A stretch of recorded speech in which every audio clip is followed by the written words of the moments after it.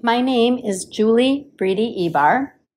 I've lived in Wisconsin all my life. Growing up in the country, I was always fascinated by birds and interested in painting and drawing them. In the 80s, I moved to Milwaukee and I decided to volunteer at the Milwaukee Public Museum under the direction of taxidermist Greg Septon. It was an exciting time to be able to learn more about birds and their anatomy and see the field studies and the study skins that were used for education and for possible mounts for the museum. Greg told me about a treasure he had found. It is a box that was hidden in a closet. In that box were beautiful field studies created by the then taxidermist and artist for the museum, Owen Gromme.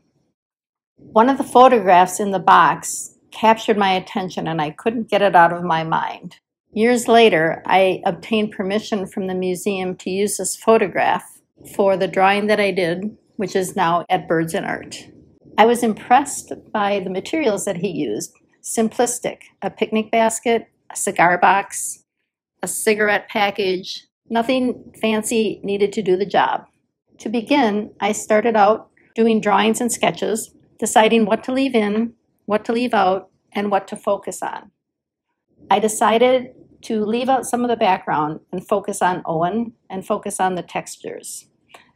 It was a fascinating process for me as I normally paint in watercolor or oil, but this black and white photograph deemed that I should use graphite instead. I gradually worked up lights to darks, gently erasing, bringing out highlights, gradually using different types of pencils to add darkness and depth. The piece is not only a tribute to Owen Gromme, who became the first Birds and Art master wildlife artist, but it's a tribute to people who spend their lives as conservationists, protecting birds, saving our environment. It was a joy to work on this piece, and I wish Owen were alive to see it in person.